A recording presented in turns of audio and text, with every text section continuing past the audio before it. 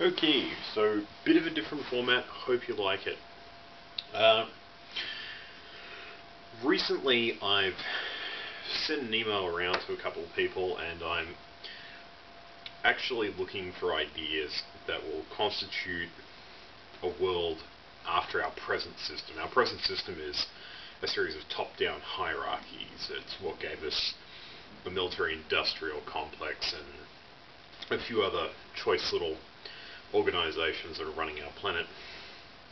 And I'm going to do a series of responses going over the responses people gave me, and in some cases showing where they all agree. And I think it's going to be pretty good. Look forward to hearing any text comments or seeing any video responses. Have a good one.